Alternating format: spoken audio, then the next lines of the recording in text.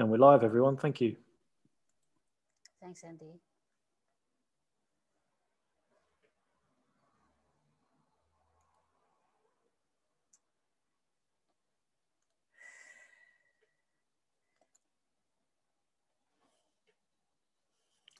Kia rana kasalelie, Maori, omoyekwo, ali, hello, iakwe, talofa, maloelele, ni sambulavinaka.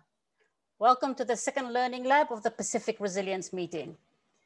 We have an exciting session ahead of us to provide you an overview of integration in theory, and through your feedback, build a common understanding of what integration really means, and also provide the space for us to discuss some of the key points raised in session 1, putting integration into action, a youth-led conversation.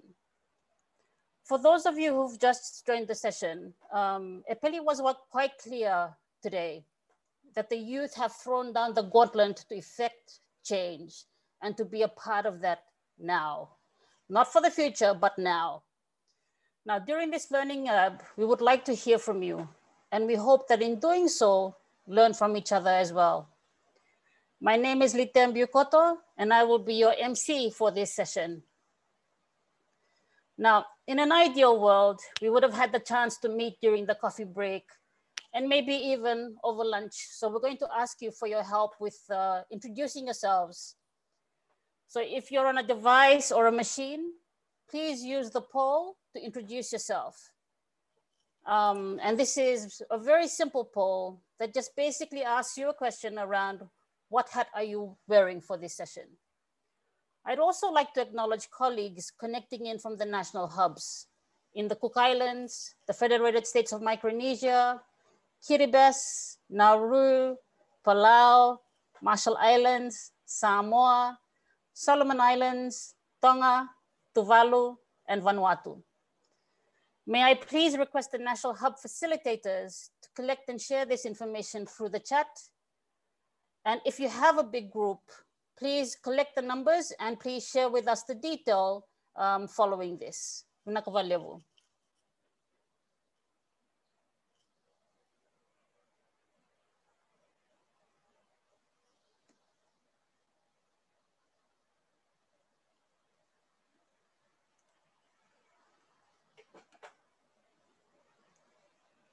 I believe someone is going to share with us the results so that we could have a quick look.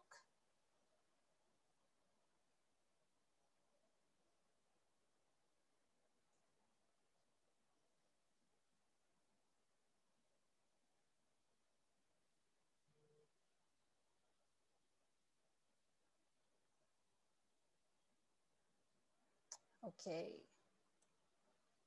What we might do is maybe share the results at a later time. So moving along, I don't want to be the only person talking to you because I'm sure that there's a lot of discussion that we're going to be prepping up for the rest of the session. So to get us started, Linda Weike will be providing an overview of emerging themes from recent research on integration. And if you're wondering what integration I'm talking about, it's actually the integration of disaster risk reduction and climate change. And this research that she is going to reflect on includes that by the UN Office for Disaster Risk Reduction, the International Federation of Red Cross and Red Crescent Societies, and the Humanitarian Advisory Group with World Vision Australia. Now, Linda is a PhD candidate and a teaching assistant at the University of the South Pacific. Her research interests are in climate change, are in climate and disaster risk finance, and its contribution towards resilient and sustainable development in Pacific small island developing states. Ms. Weike also teaches climate change and disaster risk management postgraduate diploma courses at the university's Pacific Center for Environment and Sustainable Development, or PACE-SD as we more commonly would refer to it. So Linda, the floor is over to you. Naka.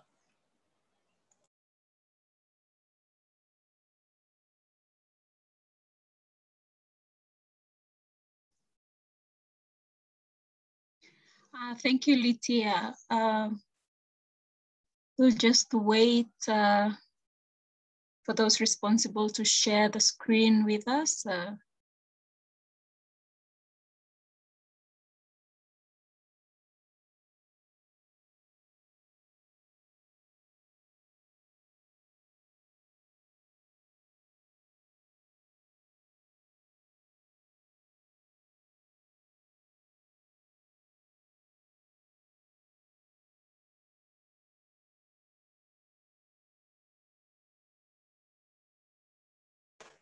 So while we're waiting for Linda's screen to come on, the presentation to come on, I can probably share with you the poll results. So about 8% of us on this session are representatives of government. 33% are civil society. So well done. 20% are international governmental organizations. We have 8% from the private sector. About 3% from multilateral and bilateral partners, 14% from academia. Well done, guys, well done. And we have 8% community representatives. And we have a mix of others of around 6%. So thank you very much for that. Back to you, Linda.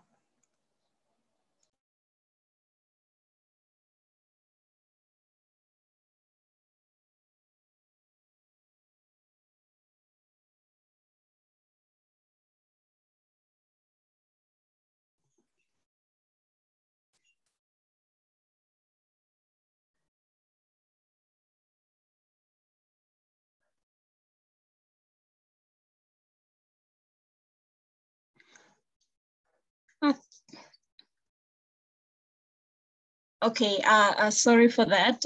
I was waiting for the screen to be shared. And so my task today is to take you through a brief overview of can you see sorry, Linda, can you see the PowerPoint in the background? Yes, I can. Thanks, okay, Fernanda. Perfect. Thank you. Sorry. Yeah, so my task today is to take you through a brief overview of disaster risk reduction and climate change integration in theory. Next slide, please, Fernando.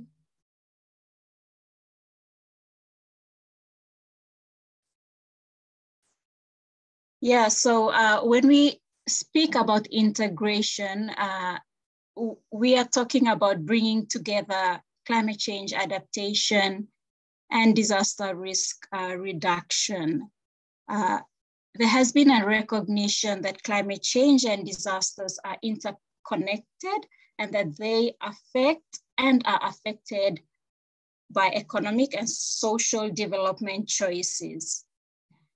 And so while climate change adaptation refers to actions to reduce the negative impacts of climate change, and disaster risk reduction aims to reduce damage caused by natural or man-made hazards, the intent is, the reasoning behind this is that integrating the two would help us lessen risk, but also ensure that we have a coherent and holistic approach in approaching risks.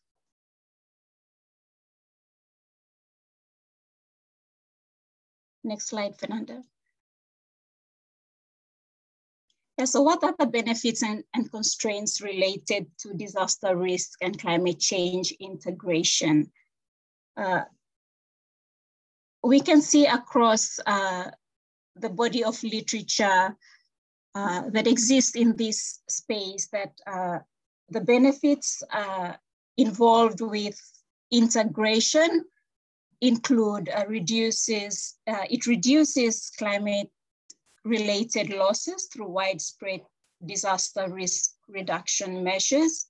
It also increases efficiency of use of resources, both financial, human, and financial and human resources. And it also enhances effectiveness and sustainability of climate change and disaster risk reduction approaches. Integration also helps reduces duplication so that we don't have people duplicating efforts with the already limited resources we have. But it also contributes to lessening confusion at the operational level.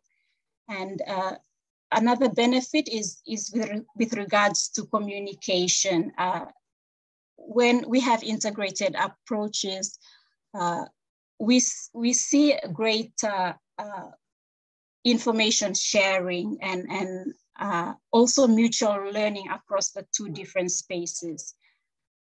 And it also promotes a holistic and systematic understanding of risk.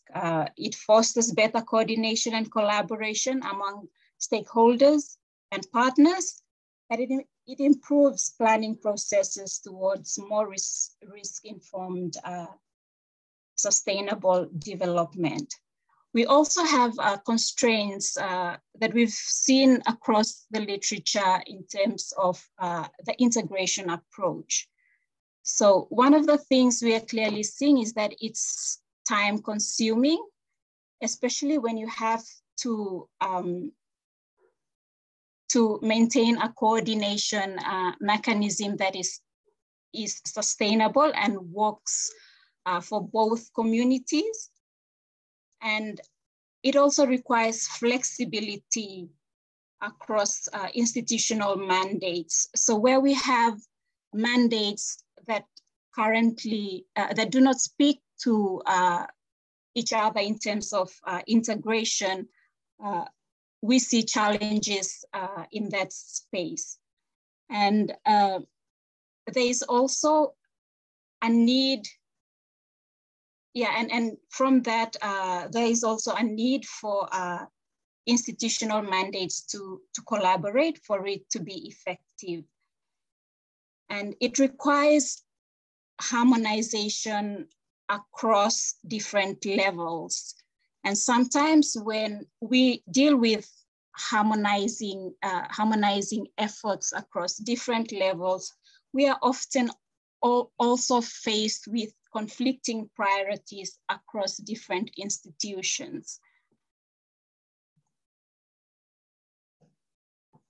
And one of the constraints as well is to do with accountability and confusion of responsibilities. We have cases where there's always confusion on roles of different stakeholders and where they should come in, when they should come in, and how they should contribute to the process. And then also with funding structures. While we talk a lot on integration, there remains separate mechanisms funding the two different phenomena, the climate change adaptation and disaster risk reduction. And this also causes a lot of confusion when addressing risk in an integrated manner. The final constraint that I would like to raise here is with regards to the evidence and gaps. There is limited availability of comprehensive risk assessments and capacities for science-based policy decision-making. And also we have a big gap in trying to learn how integration would work in the case of our communities across different groups, across different levels of society. And yeah, let's, Fernanda, can you just, yeah, so why is it promoted in the Pacific? I think if you've been in session 1, we have highlighted that the Pacific Islands is among the first to take on take on the integrated approach. And for us, we are seeing high levels of loss and damage related to climate change impacts to small island states as a driving force behind efforts to integrate climate change and disaster risk reduction. There is limited number of personnel in public administrations. Often these small public administrations are overburdened with work relating to building resilience for communities, whilst also responding to their international reporting obligations. So we are seeing integration as a need to join efforts and to sort of streamline processes and reporting obligations a bit. And the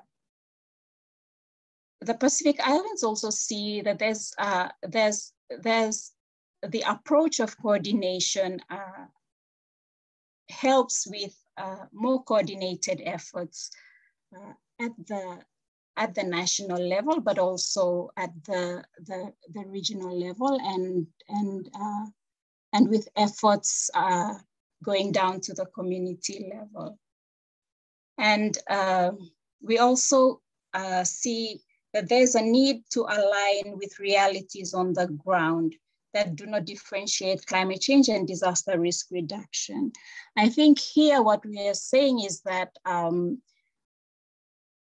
at the local level, it is quite difficult to differentiate the impacts of climate change and disaster risk reduction and the responses to those. And so aligning this would also help us in terms of, like I mentioned before, confusion at the local level, but also to realize that once we address climate change and disaster risk reduction in a more coordinated manner in terms of integration at the community level, this means we are addressing risk from both climate change and disasters. And so I will just try to situate this discussion with what came out from session 1, and also to align ourselves as we continue with what is planned for this session. So from session 1, we picked out three key messages that came out from that session. And the first one is integration is not the end game. We had in session 1, I think this came out clear that while there's so much talk on integration, the FRDP, the policies that are starting to implement integration, that is not the end game. What we wanted out from these discussions is really building resilience and reducing risk for communities who are more vulnerable, communities and groups who are the most vulnerable to climate change and disasters. And the second point was there needs to be greater alignment from national to community and across sectors. This came out strongly from a national government rep that was on the panel.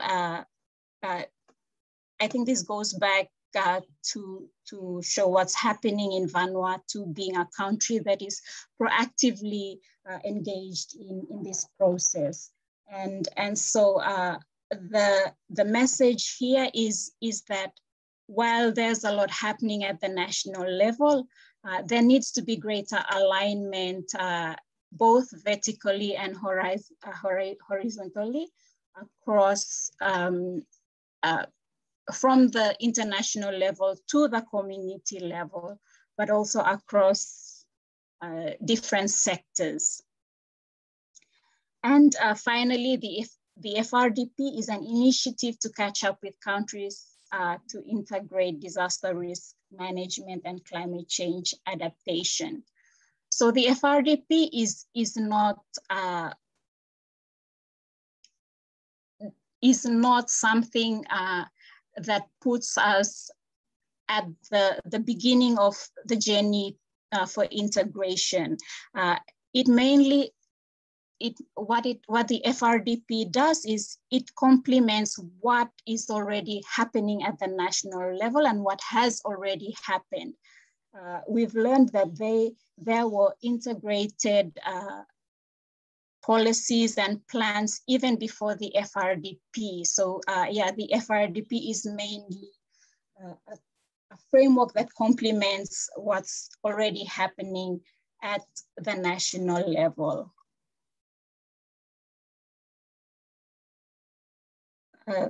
And yeah, that's the end, the last slide. Thank you very much, Linda, for that. It's always good when someone reminds us that the journey has not just begun, that this is something that we've been on since the beginning of time and will continue to grapple with as we proceed. Now, this gets to the exciting bit, which is really the group discussion, where we would like to hear from yourselves and have you involved around building this understanding of what integration in practice looks like, and also potential ways in which we could move forward with it. So we will have two questions that we will pose to you. The first question being, what does climate change and disaster risk integration mean to you? And the second question, if you had a magic wand, what actions would you take as an individual acting in your community, in your country, or even in the region that could better support climate and disaster risk management in this uncertain future? So we will have 3 separate breakout groups. So what I'd like you to do is just, decide whether you would prefer to engage with a group that will look at either local, national, or regional. For the national hubs, your facilitators are on standby. If I could just please ask them to just stand up and introduce yourselves to your groups. And what I'd also like you to do is to maybe discuss and agree on which of the 3 levels you will participate in. Unfortunately, because you have one entry point to the platform, we won't quite be able to have your full representation in the discussion. So may I please ask that the National Hub facilitators have these discussions now. For those of you online, I'd really like for you to look at the group with which you'd like to join. Please take into consideration the level that, where you're most active, whether it be local, national, or regional. Now, we do have 3 moderators standing by to assist you with the discussions. We have Nyumai Kavwa from the Fiji Red Cross Society. Nyumai is the youth coordinator, as well as the COVID-19 coordinator. Now, during the tenure at the Red Cross, Nyumai has been an advocate for greater youth engagement. And there was something that was actually quite, for me, quite exciting when I went through the CV, and it was this basic thing called technological skill set and great creative capacity of young people should place them at advantage to build resilience wherever they are. So well done. And Chofiliti Vekoso, who will take the national level group, is a gender and resilience officer at Live and Learn. Now, you might be interested in this. So Chofiliti has also participated in a number of fora. And in one in particular, he was a panelist alongside the UN Secretary General Antonio Guterres on youth and climate change. And our third moderator is Rania Mohammed. And Rania will be taking us through the regional discussions. She is the Fiji National Coordinator with the Commonwealth Youth Climate Change Network. Rania is currently a student at the University of the South Pacific. And she, through her volunteer work, has helped to develop an insight into the importance of actually integrating climate change with disaster risk management. So if I may please ask you to please head off to your breakout groups. Group 1 for local level, group 2 for national, and group 3 for regional. Given where we're at in the time, we will have a slightly shortened discussion. So please get to it. Punaka.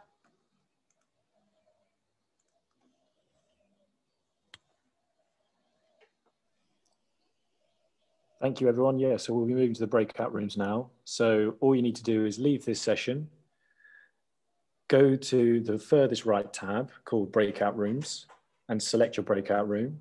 When that is over, you can come straight back to the session and finish everything off. Thank you.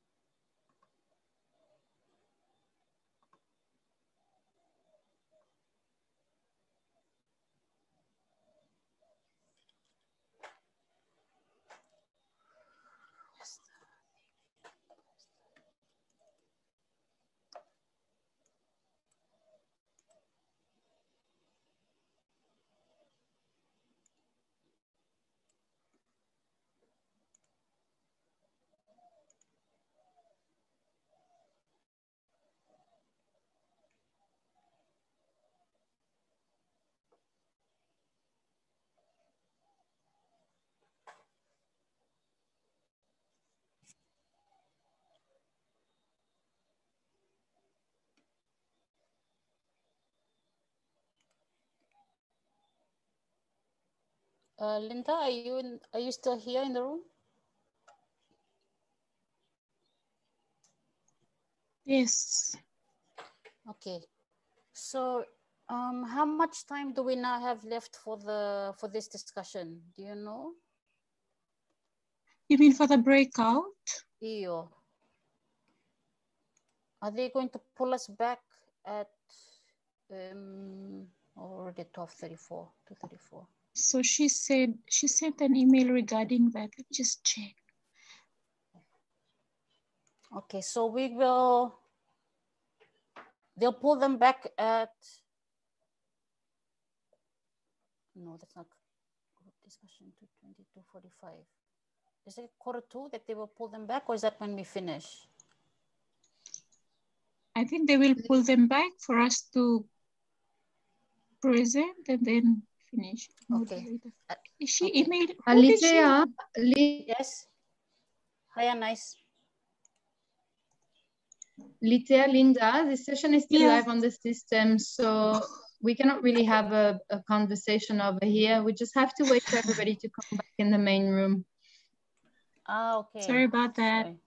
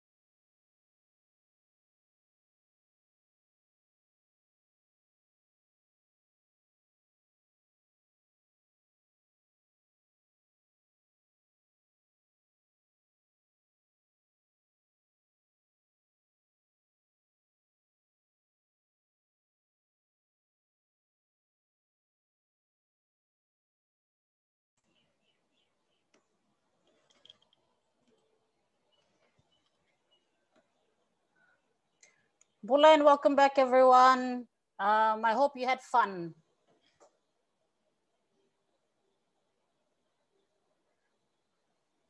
Some of your group session moderators have been providing us feedback on the side. So I hope you found that really useful. And what we'd really like to do, and I thank you so much for your inputs. I mean, we've been watching the notes as they've come in, and we can see that there are a number of common threads that are coming through, you know, not from the local, national, as well as regional. That was quite interesting. So I would just like to invite the moderators to maybe pick a point and just maybe share some of the discussions that have happened in your groups. So Numa, if I may please, if you could please just, you know, pick up a point on what the local level group discussions have been like, particularly around what integration meant for them. Naka. Yes, thank you, Litea. Some of the key discussions from question 1 was really picking up on traditional knowledge, looking at what currently exists, and how we can integrate that with the context that we're currently in terms of COVID-19. So there were talks about communication, using technological platforms to be able to communicate this message across in regards to integration. So there were a lot of perspectives around traditional knowledge specifically for that, and how it can excel or accelerate integrating climate change and disaster risk reduction. Thank you. Nakanyamai, please don't leave yet. I was wondering if you'd be able to also share some of the reflections around the magic wand. Yes, so some of the discussions that came across was really being able to take the first steps. So there was an interesting point that was raised around we're in a COVID time, and so technology has been at the fore of all of this. We've been using technology to be able to organize things. So it's a huge platform and a good stepping stone to be able to advocate awareness around this in communities. So social media platforms were highlighted to be able to pass this message across. You can do it in a community, or you can basically do it as an individual. So just it went back to each individual being able to do what they can from their spheres with the current situation. Naka. Naka Nyamai. Chufiliti, if I may ask, maybe with the two questions for your national level group around what integration meant for them, as well as the follow-up around the, you know, if they had a magic wand.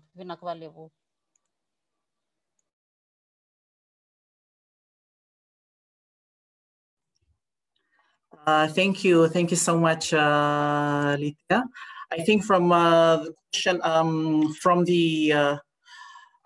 the national level, there was a lot of good discussion on the on educating young people to see them how it's closely linked of climate change adaptation in DRR, and something also that came out very strongly was on vertical and horizontal approaches on regional frameworks, aligning themselves on a national level.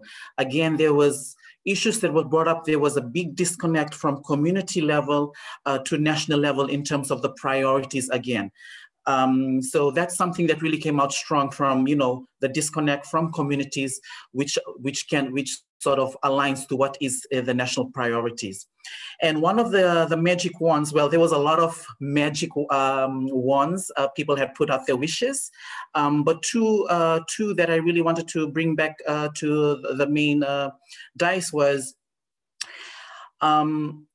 one was around, there needs to be a lot of research, which is required to understand the integration of climate change adaptation and DRR in the region, and also at a national level, and to continue to share those across. And there was also another one around bringing more conversation to the table, bringing the people to the table, the government people, the donors, young people, and platforms such as the Pacific Resilience Meeting is an amazing opportunity where people are able to share best practices and what has been working from their different countries at a national level. Naka, Lithia. Thank you very much, Feliti, for that. And our last group, Rania, if you could please, for the regional group, also the same two questions, Naka. If you could just highlight, one point from each, Naka. Hi, Lithia. So we had a lot of participation from the regional group, and all of them are fantastic. So a major point from the question one was someone named Lisa Kingsbury, who had said that inclusion and diversity in a meaningful way, it's not just about the science, but the actions and traditional expertise intersected. And there was also another person who had said that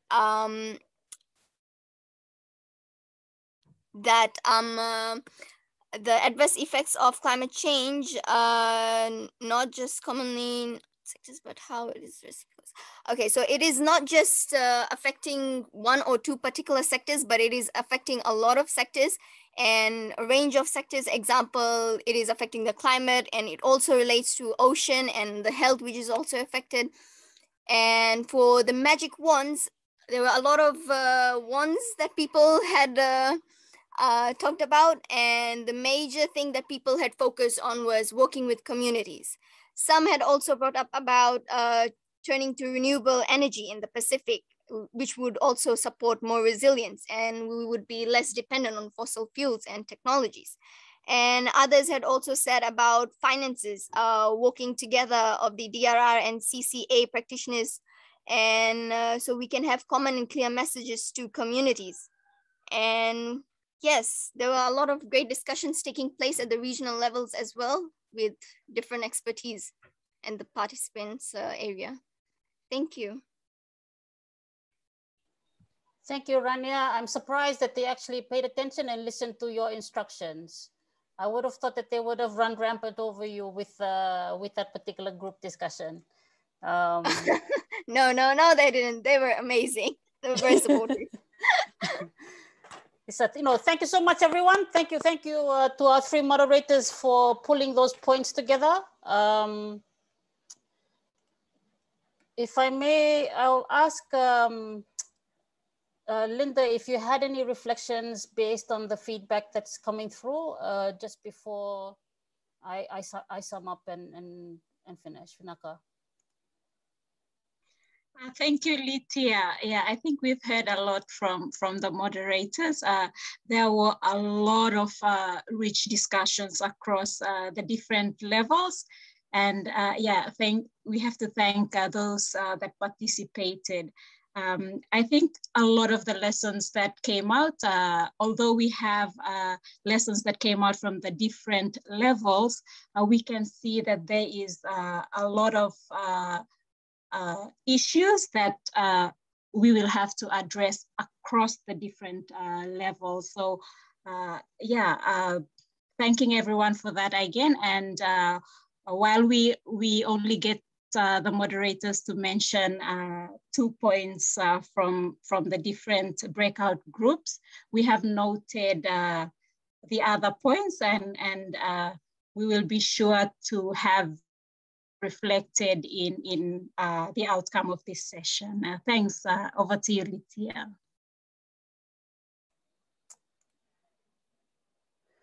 Vinaka Valevu, and thank you again to the rapporteurs during those three breakout sessions, as well as the three moderators, Nyumai, Chofiliti, and Rania. Thank you so much for that. And thank you for your feedback. It's been honest. What has come through quite clearly is the intersect around some of the work we're doing. I just noticed that Nathanieli had put down a note that, just reflects on, given that both, climate change and disasters are really development issues, that actually trying to understand the root causes of those risks are actually quite key. And this is where research and science are really important. We've had technology mentioned a couple of times, and that's been really great. But I think it's just as important to know what to do with it, and we're seeing that come through. Now, I've been reminded that there are some questions in the question and answer. Fernanda, may I ask you to just please read out one of those questions, Vinaka? Yeah, sure, Litya. I'm just seeing here in the chat box, there is the first question. What can regional partners do better to support national and subnational integration efforts? That's a question from Osese. If anybody wants to put in the chat what they think about it.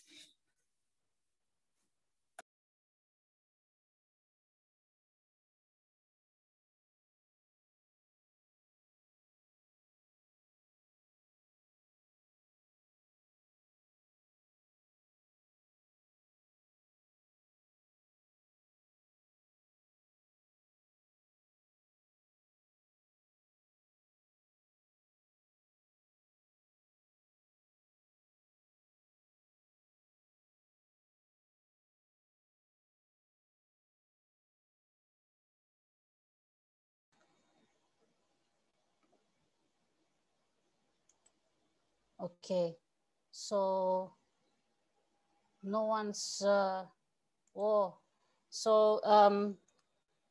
according to my colleagues, there are a lot of questions.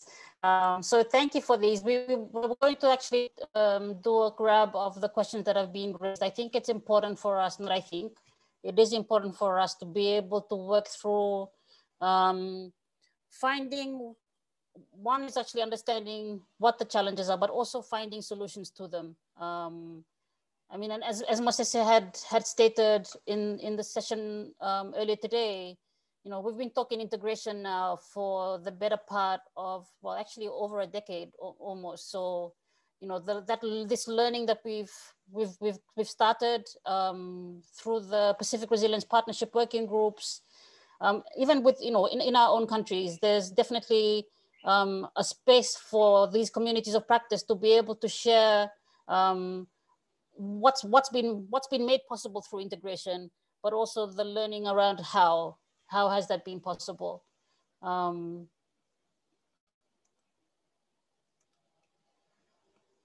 So we've got 2 more days of discussions around what resilient development means, and I hope you will remain engaged. Please use the opportunity to use the platform to meet. Some of you may have met colleagues for the first time today.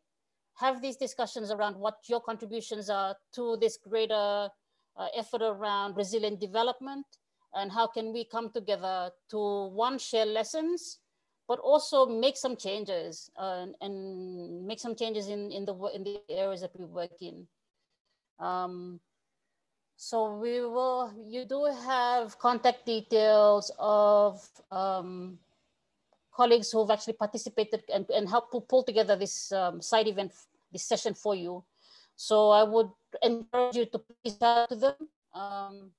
Fernanda, I don't know if you would like to come on, and Cedric, the 2 of you together. Sure, Litya. So we often only get to see, yes. Oh, sure, sorry. So yes, thank you. Thank you very much for all of the participants and the colleagues that help us to organize the session, and to our speaker, moderators, and MC for being here and making this conversation smooth and interesting for all of us. As Litia mentioned, you can reach out to any of them or us along the event. We are happy to keep discussing integration. And also, if you want to post the questions that couldn't be addressed here in the gallery of the platform of the Pacific Resilience Meeting, we can also keep on discussing there. So with that, I just thank you very much. If Litia wants to say some final words, over to you. The pearls of wisdom came out in those breakout sessions, Fernanda. I mean, there's nothing really that I can add that could wrap this up except to say thank you. And to the team, as you can see on the screens right now, Vinakavaka level, this has been quite a rich discussion. Definitely some points that we would like to pick up following this event. Vinakava level.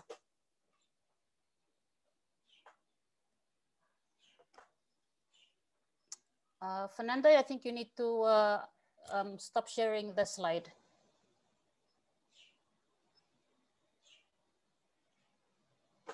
Okay. So from us to you, thank you.